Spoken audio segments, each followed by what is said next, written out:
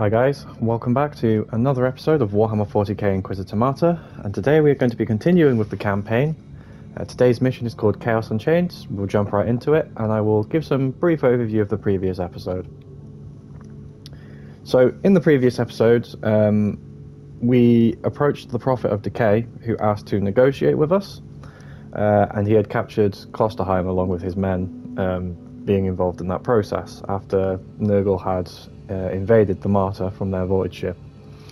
Now there was a target in mind for why he did this, and he says that there is some sort of Great One of Nurgle trapped inside the seal, which we would use the Inquisitorial Rosette to open so that we can get to the Alpha Pariah. He wants to liberate what he called the Great One. So he wanted the Rosette in exchange for Klosterheim. I'm approaching the Stasis Chamber again.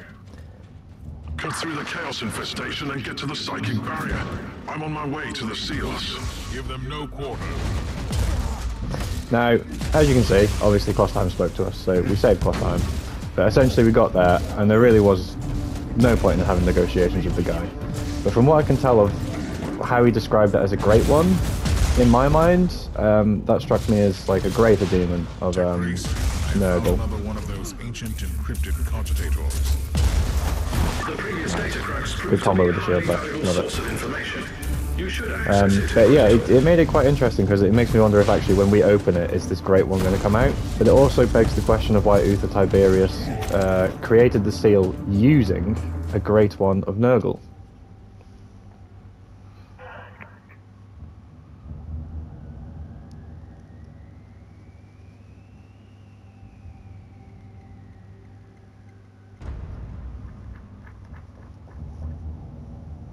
Inquisitor Errol Hamael.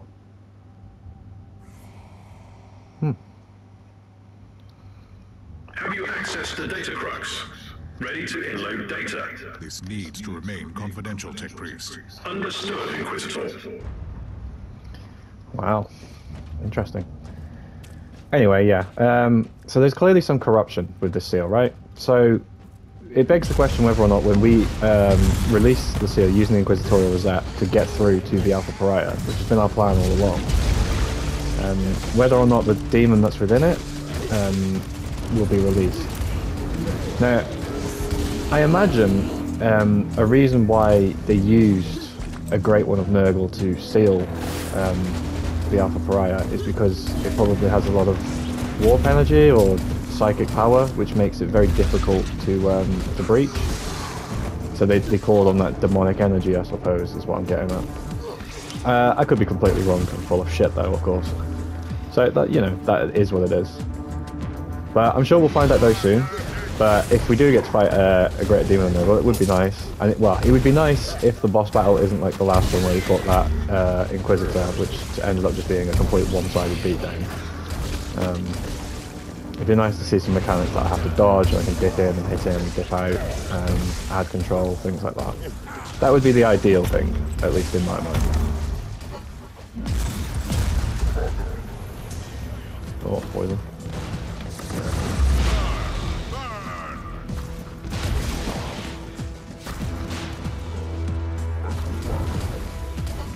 Come on.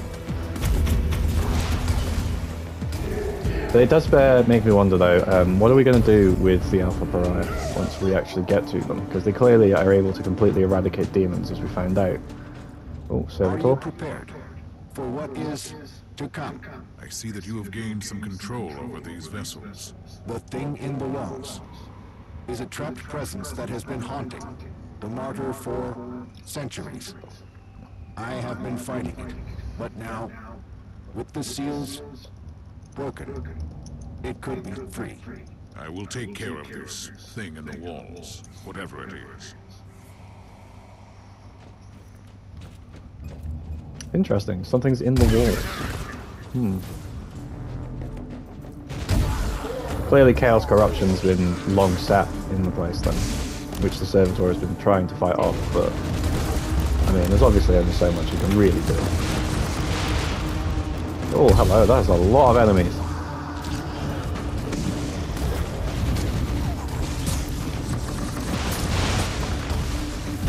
Jesus.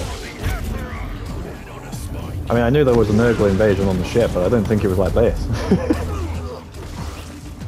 But it's just more blood to spill, more guys exploding from hits. We love it. We love to see it. Ooh. Jeez.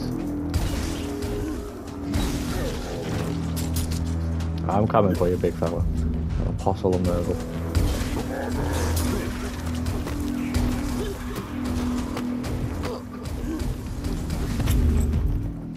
Well, by the sounds of it then, by breaking the seals, whatever has been in the walls haunting the place, which I'm assuming could be why there's a great one inside the seal, would be released, as I seem to allude to and think is the case. So, I mean, that makes for a good potential boss battle there. I'm hoping for big things from it.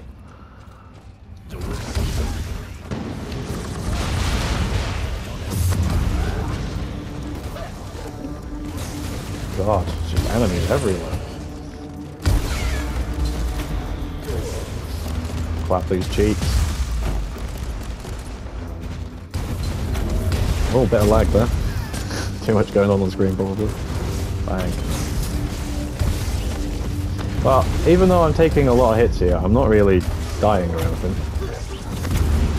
Which is interesting.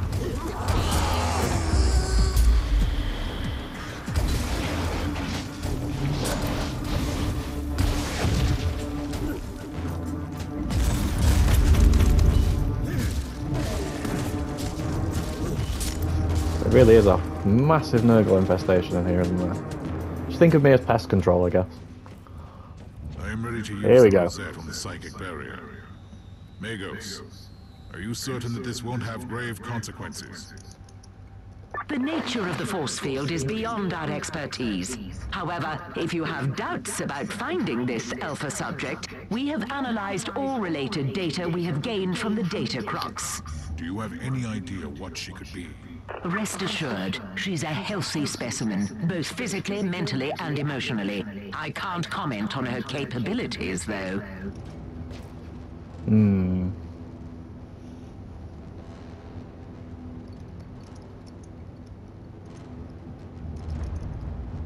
What is happening?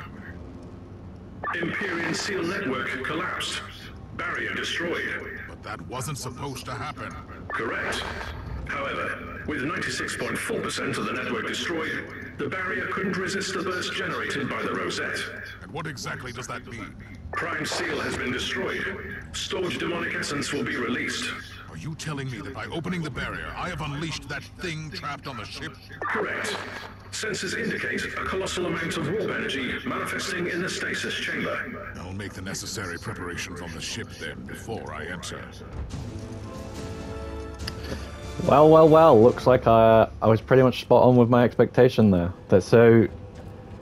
Yeah, that's interesting. So, I mean, just to clarify, so before we tried to use our Inquisitorial Rosette earlier in the series to pass through the seal, instead of breaking the seal. And we were rejected because it was only possible using Uther Tiberius's Inquisitorial Rosette. Now, having got that, the expectation would have been that we could pass through the seal to reach the Alpha Pariah inside, not break the seal, because we don't want to, obviously, leave the room completely open to attack from anything while we're trying to find the Alpha Pariah. But it seems you have broken it, and as I've expected, whatever demonic being inside of it was there is now released. So it seems like the haunting in the walls is also as a result of this demonic being. So, yeah, the machine spirit, the servitor we spoke to, was clearly struggling with that. But anyway, that marks the end of this episode. Leave a like, comment, and subscribe if you enjoyed. And yeah, I will catch you in the next one, where hopefully we have a really nice boss battle.